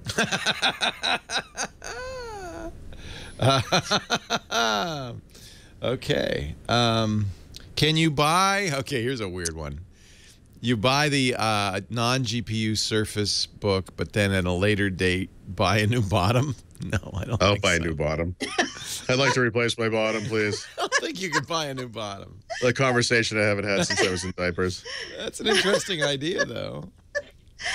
Yeah, I haven't heard that's possible. No, it doesn't. I mean, it's possible, I'm sure, but Well, right, or that they'll maybe allow not. it. Maybe it's not I possible. don't know. That's funny that someone even thought of that. Yeah. How people kept asking based on the Continuum demo, you had mentioned an Intel part someday in Windows Phone. Yep. But does it make you want an Intel part? Yeah, because the big lacking on Continuum is apps. Mm-hmm. And one thing that's coming to the Windows Store, presumably in the Threshold 2 timeframe, is or maybe it's early next year, whatever the time frame is now, is the ability to package Intel apps and put them in the store. And by package, I mean, package them in sort of a virtualized environment, like an AppV-based virtualization environment that keeps them sandboxed from the rest of the system and safe, and keeps the system safe, essentially, really. Those kind of apps could be run over a phone if it was Intel-based, because those apps are obviously they're x86 apps. It's impossible to look at Panos Panay and how the Surface team is coming together with the Lumia team, and these Lumia devices that are coming out right now are clearly Lumia devices. You know, they've been in development for a long time. They are what they are. Next year things might be a little different, right? Because they'll put their design touch on it and maybe share more components and on and on. But when you think about, and a lot of people do think about a Surface phone, I used to sort of discount this because I thought, it's just a brand. I mean, we're going to put like a Lumia out and call it a Surface, whatever. But if they can really share DNA and make something that is a Surface phone, it might make sense for that to be an x86 device. Mm-hmm. And that would give Intel a nice little leg up in the mobile market, which they desperately need. And it would give Microsoft a leg up in the app side of phone, which is what they really need. True. Because then you could run, actual like apps potentially. Right. We'll see. Yeah, we'll see. Yeah, we don't know. But what that about would Project Astoria, the Android apps project? They didn't talk any more about that. Mm-hmm. They're still in the middle of testing that and getting some people signed into the preview program. Yep. I've got somebody asking, what about availability of the Surface Book outside the U.S. because it's not showing in other places, and we don't really know on that one. Oh, that's interesting. The one thing to keep in mind is that over the past, what's been 3 years-ish, 3 years, exactly 3 years, that they've been selling Surface devices. They have very much expanded the availability around the world, and they have different channels for getting Surface and all that stuff. There's no way this isn't going out. I mean, it's a brand new device. It's possible they want to kind of stage it across the markets, but this isn't going to be like Surface One or whatever. This will be something that will go out around the world. Right. I would assume so. Yeah. It may be just more of a staggered rollout. I mean, some people did notice that on the video showing the keyboard with the fingerprint reader that is U.S. only, I believe. Really? Something to do with like an encryption thing or something, maybe. or some form of. Yeah. So I don't know. Okay. Don't know on that one. Interesting. Any other questions, folks? All right. Well, I tell you what. Oh, yeah. What happened at the Yale Club? Oh, right. I saw your pictures, so you did get in, right? Oh, yes. No problems at all. Okay. In fact, let me tell you, it's a little network going on there. You walk in the door and you belong there. No one's asking for ID or whatever. I know. I love that. Isn't that awesome? When you're in, you're in. It's your club. It's your club in the city. Yeah. Yeah. You go down that hallway to the room. It looks like The Shining. I thought, the blood was going to come out of the elevator. And it's a very old building and a very old club that they renovated not so long ago. So at least it's beautiful. It's fresh. It's super nice. So the funny thing is, and I slept like the dead last night, partially because I was literally dead, and partially because it was very quiet and comfortable and nice. And you like that bulldog bolster too, I see. Yes. This morning I had a couple hours before I went to before I left, and I wanted to eat breakfast, get some writing done, or whatever. And I figured, I'm looking through the book they have about the hotel, and they have a restaurant in the hotel, right? So it's on the 3rd floor, and I had 2 options, I guess. I was originally going to dress up. I'd brought dress up. Well, Did you bring your white tie or the black tie? No, I mean, I brought a dress shirt and I brought a pair of slacks, and it wasn't ironed. And I thought, I'm just eating breakfast, right? So I actually wore what you see on me now. So this kind of blue Carhartt shirt with the logo on it and my jeans or whatever. And I go down to the 3rd floor. And speaking of The Shining, I mean, so the elevator door opens, and what I step out into is what it looks like the ballroom from The Shining. Yes, it's like it's this enormous room. And every single person in it was wearing a Brooks Brothers shirt, and most of them had on suit jackets or had suit jackets around the chair they were sitting on. And I swear, like, every person in the place stopped talking. Oh, Lord. Stopped eating. Oh, Lord. But here's the thing. I know what's coming, but the elevator door has closed behind me. There's nothing you can do. And now I just have to withstand it. I just have to deal with it. I know exactly the conversation I'm about to have, and I can't stop it from happening. And so the guy, the maitre d', who was dressed in a tuxedo, walks up to me. I won't be able to do this on camera very well, but if you could imagine, he's literally looking me up and down, like sizing me up, and I know what he's going to say. I already know, and I'm like hitting the button, like, please, dear God, open the elevator so I can leave. And he says, "Sir, you must be wearing a button-down shirt to eat at the grill." And I'm like, I know, I'm sorry. And I'm like, seriously, come elevator. I was looking for the gym. And then he looks at me again, and he says, "Polo is the minimum." And I'm like, I'm sorry. And he says, "If you would like coffee, you could go outside." Finally, the elevator opens, and the guy goes, guy inside says, "Are you going up?" And I said, "I am now. I'm going down all the way. I just want to get out of here." Where's the basement? I was so awful. I'm sorry, Paul. And it was just one of those things. No, I Who knew? Right? You didn't know? No, they don't have a sign. You're just supposed to know. And I don't know because I'm not from Yale. I don't have those credentials. I should have informed you ahead of time. Yeah. No, actually, I didn't know that was the rule, so I didn't. And I sort of I almost felt like I should apologize to the room. It was like, "I'm sorry, I have interrupted your breakfast. I don't know Laporte 77. I am a fool. I am." No, you know what? They figure you played on the football team. That's all. Sure. Yeah. It was funny. He must have been a legacy. There's a great bagel place right next door. It was fun. No dress. It's kind of what you'd expect breakfast at the Yale Club would be like. And actually, so interestingly, and on a related note, here's a little slice of New York.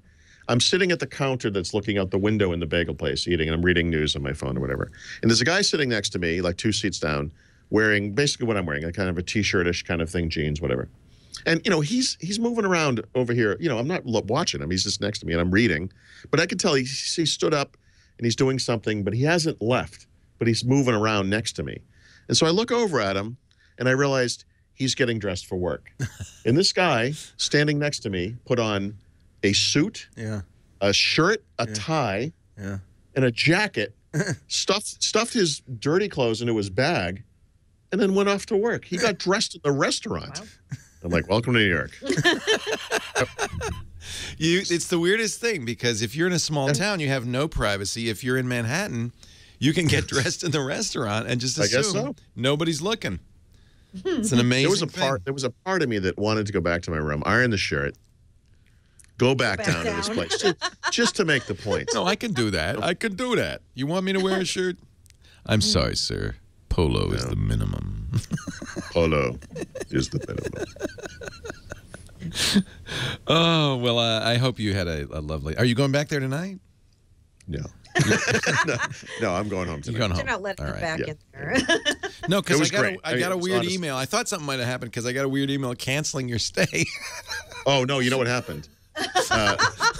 It was double booked. Oh, it was double booked. Okay. And the guy, it was really funny because when I checked in, the guy looked at the screen and he said, "You didn't book 2 rooms here tonight, did you?" And I looked around like, "No, it's just me." Oh, okay. That explains it. I said, "Could I have the better of the 2?" They're very nice. And you don't get a bill or anything. I mean, you don't get, yes. You don't have to sign. You just walk in. Possibly the best shower I've ever had in my life. Yeah, yeah. It was fantastic. Those bathrooms are nice. Lots of marble and yeah. I took pictures of everything. I saw the pictures. They're awesome. Yes. Oh, did I put the picture of the bottom? So the Yale Club logo is on everything. Everything. It's on everything. Yeah. So you won't steal it. If you look into the trash basket, there is a Yale Club logo in the bottom. The liner has a Yale Club. You could take that home. Yeah. Oh no! Anything you want is yours. Just I robbed this place blind. Yeah. No, the room was like a hollow shell by the time I left. Did it have pictures of old Yale sports teams on the wall? Oh, everywhere. Wow. My room had a picture of some kind of regatta-looking thing, and like a boathouse. Yeah, it's kind of funny. Yep. It really feels like another era. I mean, I'm sure it looked exactly the same in the 30s. It's unchanged. Oh, clearly. No, it's funny because it's not old like dingy old. It's traditional. It's by the way, it was locked tight. It was the quietest. There was it's really quiet. That's the best reason in the street outside, and inside nothing. You know, I mean, it was wonderful. You're in the mausoleum. Yeah. No, like I said, in fact, that's why I like staying like there. The dead. It's a good location. I mean, it's midtown. Oh, look, it's fantastic. It's right next to Grand Central Station, which is where we had dinner. It is. Oh, good. Good. That worked out. That's nice. Yeah, it was worked great. out great. Good. Yep. Oh, I'm glad. Well, anytime. Let's take a break. I think we've answered everybody's questions. Is there any? I mean, all we talked about was the event. Is there any other news that you want to? We don't know, Leo. Yeah. This is all we're talking about. Yeah. So I guess it's Andrew Zarian who got you in there. Yeah, a friend of Andrew's and Chris Tobin. Yeah, Chris Tobin. Yep. Nice. Well, thank you guys for arranging that. This looks fantastic. Yeah, we had options, around New York. I mean, we could have gone out to Queens, I guess, or to other places, but this opened up. And by the way, the video quality, audio quality is superb. I mean, it's like I always want to do it here. We should always do it here. Yeah, from now on. Yeah, Mary Jo, just go here every day, every week. Yeah. It's nice. Well, one way you could get in, bring snacks.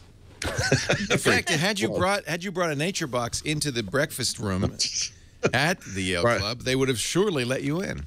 You remain and will always be the master of the Segway. Ladies and gentlemen, our show brought to you by Nature Box Snacks. You walk into a grocery store, picture this. You find an aisle of snacks. They're personalized just for you, all your favorites in one place. Wouldn't that be great? And imagine they're all nutritionist approved. This is the Big Island pineapple rings. They're the best pineapple rings you've ever had. What does it contain? Pineapple. One ingredient. There's no sulfites. There's nothing bad. No trans fats in any of it. No artificial colors or dyes. Just good food. And by the way, you can tailor these for your diet, your dietary needs. You can go gluten-free if you wish. You can do vegan. They have vegan snacks, and of course savory, sweet, or spicy. This is spicy, salt and pepper pistachios, by the way. Go through a bag of those in a heartbeat. The nice thing is all of these bags are resealable. They tear open easily, and they reseal easily. So you won't be tempted to. Well, yes, you will, but you can stop. Whole wheat chocolate chip cookie bites. Wow. Oh, this is good if you like this spicy. Sriracha cashew crunch. Spicy clusters of cashews and rice with Peruvian corn. My mouth is watering. When you're hungry, grab one of these things. It's like having that magic grocery store in your very own house delivered to you each month. And there are new snacks every single month, so you'll never get tired of selection. More than 100 snacks anyway. Without the junk, just fun and flavorful, and you'll be happy eating them, and you'll be happy your kids are eating them. There's the Smart Snack Guarantee, so you don't feel like because go on the site and choose which snacks you want, and you don't have to worry that if you're getting experimental, because if you say, that wasn't great, they'll just put something different in next month's box to replace it. It's easy, it's satisfying, it's so good, and we order them for the staff too. Businesses should consider NatureBox as well. So go online, get your first box at naturebox.com/twit.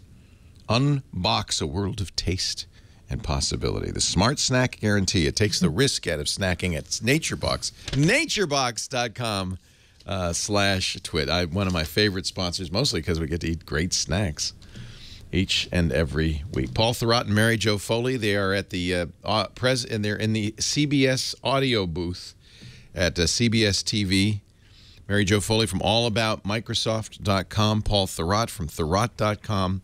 They're a little giddy because it's been a really big day. And, a couple of weeks ago, Paul, you were kind of down in the mouth.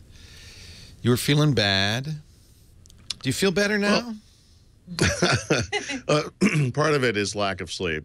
But, yeah, I feel like everything they announce is really good, right? I don't really have this experience a lot. It's a little uncomfortable for me. But I guess what I would say is that I try to be realistic about stuff. If it's bad, it's bad. I mean, hopefully when something like this happens and someone like me is able to say, this was really good. I mean, understand that I would not say this if it wasn't so. I mean, I came away from this very, very energized and excited about this stuff. I mean, and things that look, I don't think these Windows phones are going to take off in any meaningful way in the market. But as someone who wants to use because they look great. They're beautiful phones. And if you are someone who loves Windows phones, I mean, I would just say rejoice. I mean, these are great phones. If you're on AT&T, rejoice. Yeah. Well, if you love Windows Phone, you are on AT&T. There was a hey. there was a story in NeoWin, I think, that said that Google was going to do apps for these new phones because the patent lawsuits had been settled or something. That's pure rumor. Pure just, unsourced rumor. All right. We all have our sort of wishful thinking. I know. That's because that's what keeps me off it, to be honest.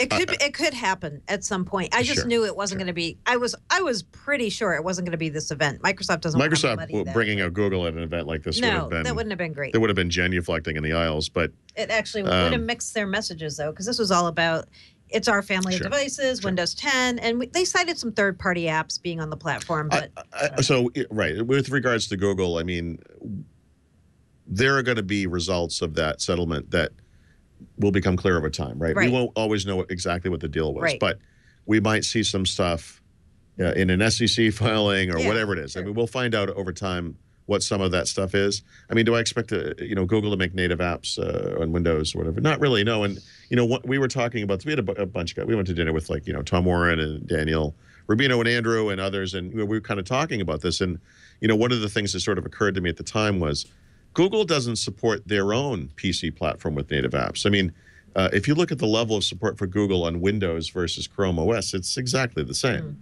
And so I think they look at it from that perspective. Windows Phone, just the phone, is too small to support, and that's a legitimate It is. decision on their part. It is. You know, But when you talk about Windows 10 already having 110 million installs, you would think that might be a little more compelling. Maybe.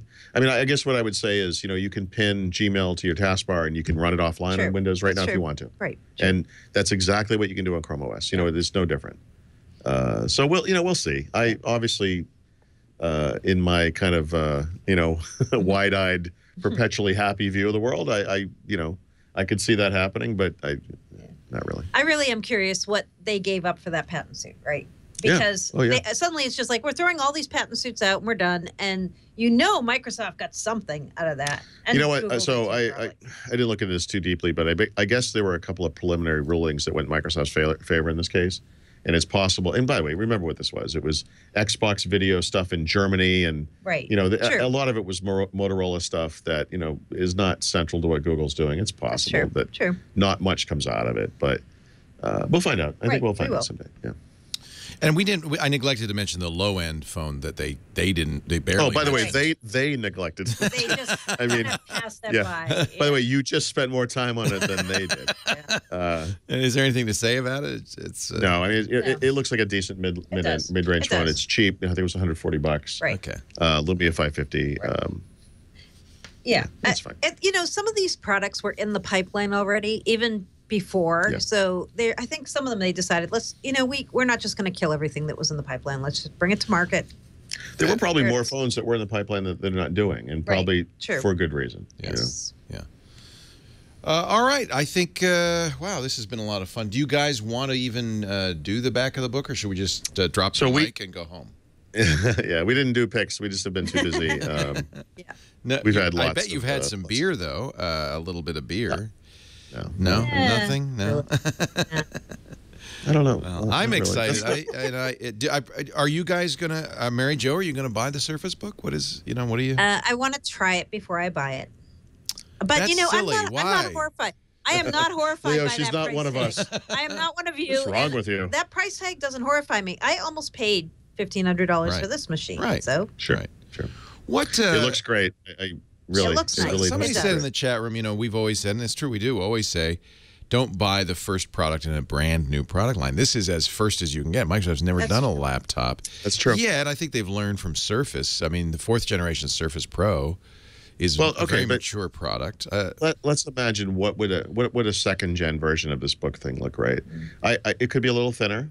I could imagine them actually closing that gap, right? They might. And we talked with these guys a lot, and they claimed that they're okay with the whole. There are good reasons for it. I will say, when you flip it around so that the screen's on the top and it's sort of like a tablet, it presents kind of a nice writing angle. It does. I mean, I'm not saying that's not the reason it's there. No.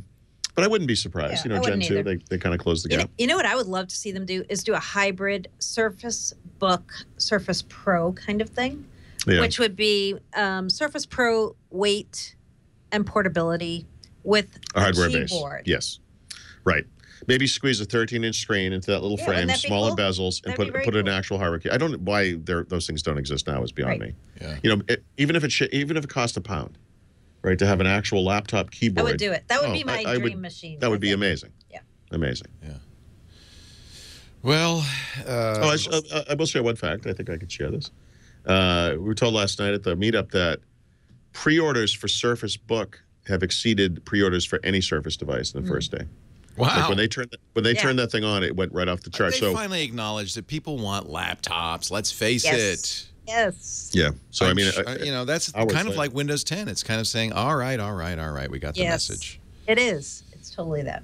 Was that a Matthew McConaughey imitation you did? All right. No, but I ordered an RT, and I kind of really never used it much, and then I just couldn't bring myself to get a Surface because I want a laptop. Right. Yes. Right. But I'm very happy to buy, even at a premium price, a laptop from Microsoft. I don't know why, but they've never done one before. But I just feel like that's going to be the thing. This device that Mary Jo has, certain HP laptops, certain. I can't think of one, but Lenovo, Lenovo ThinkPads, Dell, obviously, Nice. command this kind of price. We're in the 1,000 to 2,000 price, so $1,500, let's say.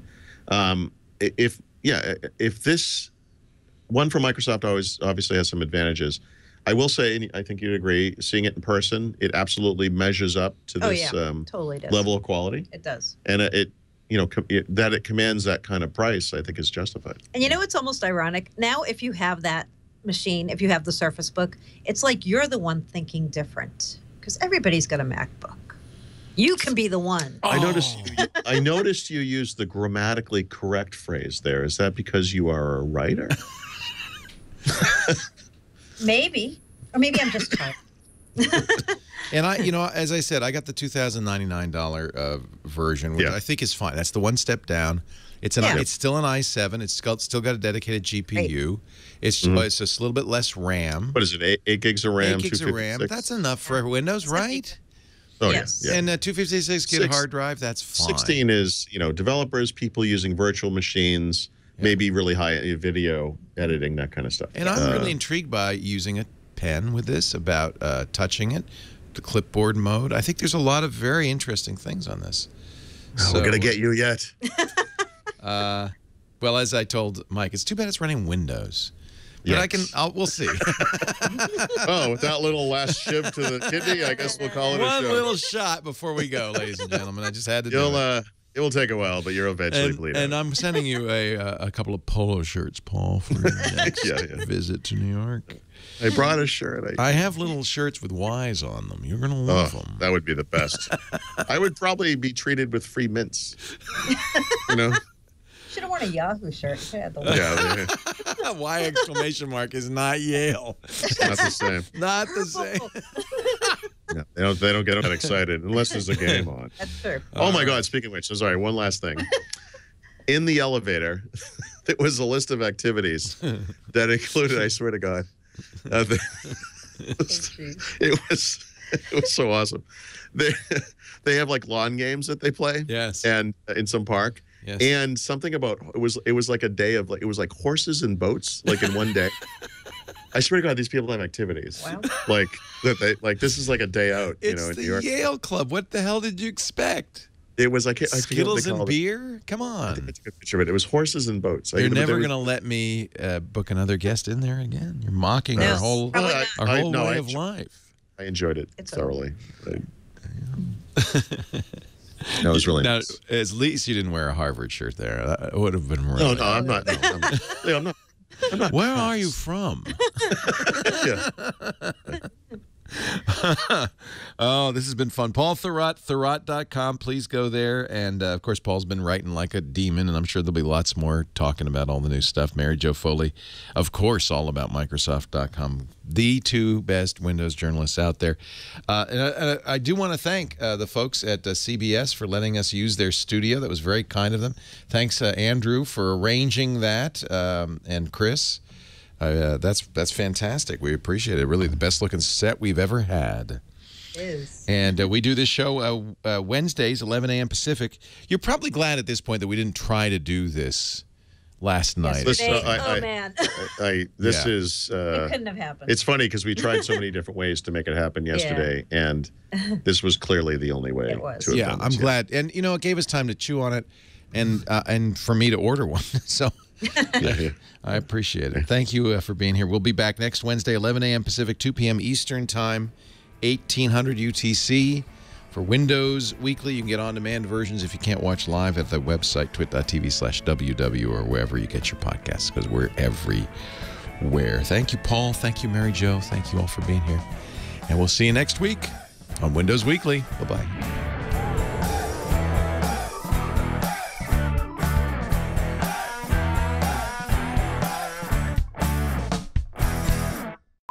What is ironic? This entire show is produced on a Mac. You shut your mouth. Shut your mouth. That's it. Actually, it's funny because everything we do here, as much as I like the Mac, is done on Macs, PCs. We do the TriCaster's a Windows device. Actually, Leo, I don't know if you remember this, but when we first started doing Windows Weekly, I actually used to use a Mac just for the show. On your advice, because Skype actually worked better on the Mac. It did at the time, yeah. And I think it was, Skype was obviously not part of Microsoft originally, and I think it was probably, for whatever reason, it was better on the Mac. So, no, that used to be my secret embarrassment. Was, We did that for a few people. We got them dedicated Macs because they would, the real problem is people running other stuff on their computer while they're trying to do the show. And that can kill it. I try to keep the torrenting to a minimum, but... You did do the Panos Panay story. That was the story, right? Yeah, no, it was him telling me how they had done the video at the last minute, just to screw with people, and I told him, I said, I had it, I shared it with you, and they kind of appreciated I didn't go, really broad with it, but I didn't trust it. I mean, that was really the real reason. It wasn't really any deference to them, but no, I remember when you showed it to me, I'm like, what? Yeah, I know, it was crazy. I'm like, this is nuts. But the other stuff that this person had, I knew was right, and then there was this bomb in there, and I was like, this is no. But Mary Jo, you said last week, I'm convinced there's one more thing. Was that? I was. I just was like, there's gonna be one more thing. Yeah. Just because I felt like if there isn't, this is going to be a little anticlimactic. Right? Yeah. Well, we were in line out front, and we run into people like Chris Capicella and people from Wagnerstrom, and there was it doesn't matter, but we were, they were saying, oh, we got a couple things you guys didn't know about. They were kind of, short, and that always grinds me a little bit, like, and that's their job. Yeah. But the Surface talk we didn't know about, and that's I think a neat accessory. How did they keep it secret? I don't know, Well, I've heard on Surface they let very few of them out, and many Microsoft employees have no idea what's going on in Build 87. Like they just don't know.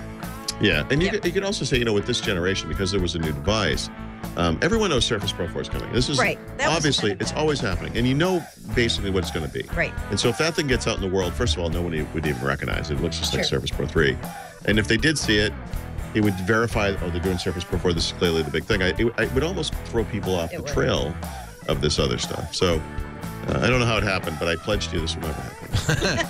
It's such a huge story because they've never done a laptop. So that, it really is significant, I think. Yeah. And it's also kind of an acknowledgement that maybe people do want a laptop still. I know I do. I think that ratio is maybe a little generous toward the tablet. I mean, I think there is a 5%-ish kind of time when I want to use it like a tablet, sort of. And there are little things you can scroll through a screen. Like you must do that sometimes when you're reading this kind of I hate using touch. Okay. So. If I do it, I'll do it in a convertible mode. I probably won't detach it. I'll flip it around. Yes. Yeah. And it would be for things like note taking, where I just don't want the keyboard to get in the way, or a drawing or something.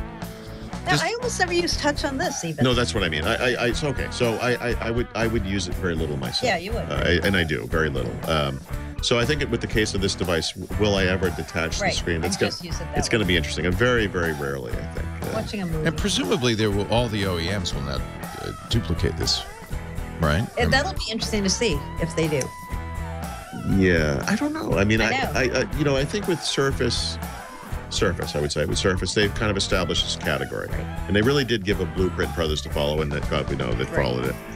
This one, I'm not sure what to say. I mean, we have devices that are sort of like this. Yeah, I mean this isn't unique. No, it takes a lot of engineering prowess and money to do this, right? Yeah. I do think with convertible PCs or 2-in-1s, whatever, you transforming PCs, whatever, there may be too many different kinds of device types, and maybe this coalesces into a few, and we'll see. But the Surface Book is a really nice device, and we'll have to use it and see how it works. It is. Yeah. All right, guys, let you go. Thanks. Thank you so much.